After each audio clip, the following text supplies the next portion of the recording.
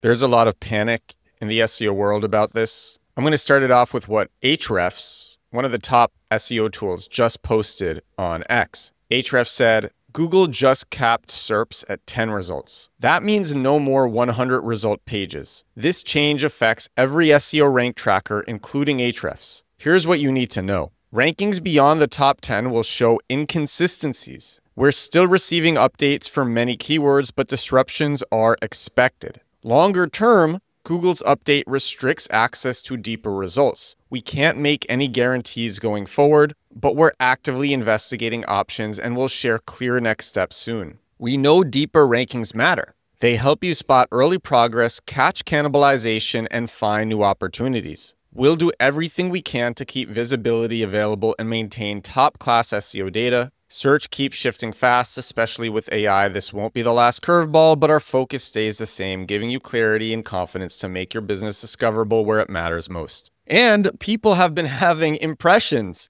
drop dramatically on Google Search Console. This was shared by Chris Long on LinkedIn. He said, if you see a huge drop in impressions, don't panic. A change to Google's results is causing chaos in Search Console data and rank tracking. Last week, Barry Schwartz reported that Google was testing dropping support for the and num equals 100 parameter. You could append this parameter to the end of any search result to 100 results at once. It was pretty useful for analyzing a lot of URLs for a given SERP at one time. Well, it turns out it's had much larger applications than one-time analysis. Over the weekend, Brody Clark reported that many Google Search Console profiles were experiencing a common trend. They were seeing significant drops in impressions, but an increasing ranking position at the same time. Turns out many rank trackers and scrapers use the and num equals 100 parameter in order to ingest a lot of SERP data at one time. The change has basically broken many of these tools that relied on this parameter in order for them to scrape the Google results at scale. This is resulting in two different outcomes. One, Search Console data is highly impacted. Now we're seeing impressions and associated ranking positions of these tools get weaned out in Google Search Console. Two, ranking tracking tools are broken. Since they can't use this parameter, many of them have stopped functioning over the weekend. And that was last weekend, by the way. But this is still, people are still figuring out what the deal is with this change and how it's going to apply going forward. And that's what I'm going to share next. But this LinkedIn post finishes. If you're seeing that impressions took a nosedive, ranking position went up, but clicks remain stable, this is likely what's happening to you. Now your Search Console should be more reflective about what people are actually searching. What's absolutely fascinating is that this shows the scale of ranking tracking tools and how much they were influencing our data. In the profiles I'm looking at, some of them are down as much as 50% in terms of impressions. That is not a negligible part of traffic. These scrapers were so active that they were highly influencing the numbers we report on.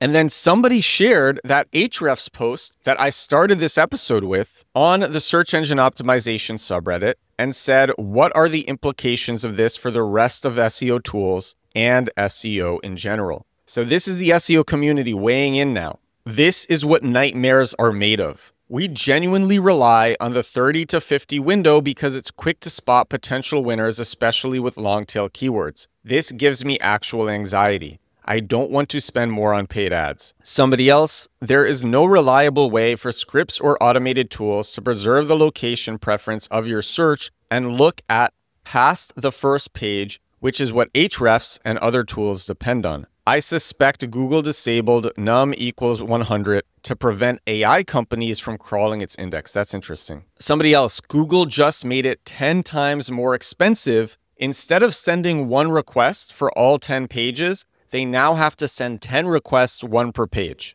It increases the cost of crawling. Prior to this point, you could extract 100 results in one crawl. Now it's 10 crawls to get the same results. Scale that out across millions of queries, and the cost to the tool provider is significantly more to deliver that same data. Joy Hawkins commented. Joy Hawkins, who was on this podcast very recently, just a few days ago. Joy was on episode 804, Local SEO in 2025. That was a great episode. And Joy said, I am worried this is going to be terrible for the accuracy of Ahrefs. The top 10 results only tell you so much. I often use Ahrefs to measure how bigger sites are doing with algorithm updates. the charts are bound to be way more swingy if it only includes the top 10. Some positivity from the legendary Weblinker, who I always share on this show. Weblinker says there's no implication for SEO in general. Basically, SEO stays the same. And I actually agree with that. It's going to be a little bit harder to get some data, but for my method of SEO, I look most at the top 10 results, and I try to see, are the results targeting the query properly? Is there high domain authorities or low domain authorities in the results? What do the actual pages look like? Are they thin or are they good? And I basically use those three questions along with the search volume of a keyword to decide whether or not I should go after it. But the actual way to target keywords, that is not changing. Take your keyword, put it at the beginning of your page title, the beginning of your URL slug, the beginning of your meta description, the beginning of your H1, and the beginning of the first sentence of your page. And if you do those things, you're going to optimize your page really well for the keywords that you care about, for the search terms that you care about. And then try to find search terms that are actually going to bring conversions, that are actually going to bring customers, users, warm leads, that are actually going to bring that stuff. If you want to learn more about this specific technique of SEO, this is what my 13.5-hour SEO course, Compact Keywords, is about. Compact Keywords is step-by-step how to actually do this for your website. And if you're setting up a site, then how to set up a site and structure it for these conversion-based SEO landing pages. I'm going to finish with a few more comments in this post on the SEO subreddit. Somebody said, I think it's also fallout from the antitrust ruling. I covered that on episode 791 of this show. Google escapes Chrome breakup, what the antitrust ruling means for SEO. This person says they have to provide certain search data to qualified competitors, but they are allowed to charge for it. The data they have to release does not include any actual indexing. But why not just package it all? Just gotta hamstring the competition first. Another comment, to get the top 100 for a keyword, Ahrefs would have to scrape 10 times instead of a single fetch. This means more computing costs, more bandwidth consumption, etc. Basically, their business costs a lot more now. SEMrush, for example, has 27.3 billion keywords. As a simplification, to get the top 100 positions for each keyword, they'd have to fetch from Google 273 billion times per month. Oh my gosh. Somebody else, I would be curious to hear how SEOs are pivoting their tracking and reporting strategies. For me, it's a little wait and see, but most likely we'll be switching to Google Search Console for tracking positions 20 to 100 and no longer reporting to clients on changes outside the top 20. Somebody else commented on that and said, we have only used Google Search Console for reporting. Over 20 years, I have found most clients could care less. The last one I'll share, for SEOs, the focus shifts even more towards, am I in the top 10? Since that's the only reliable data. It also reinforces Google's broader push towards AI overviews and SERP features, where even being number one doesn't guarantee visibility.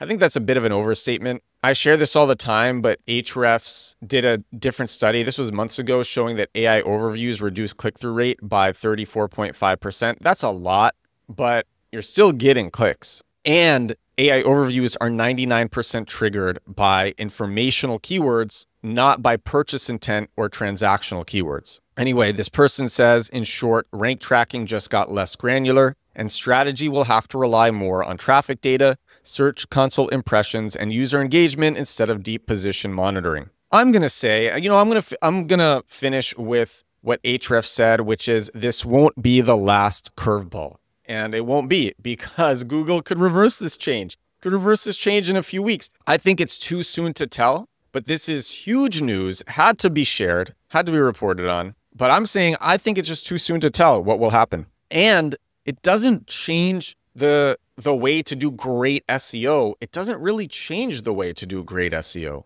So that is everything that I got for you on this episode of The Edward Show. This is my daily digital marketing podcast. This is episode 809. 809 days in a row doing this podcast. No days missed. Somehow, no days missed. Thank you so much for watching. Thank you so much for listening. I will talk to you again tomorrow. Bye now.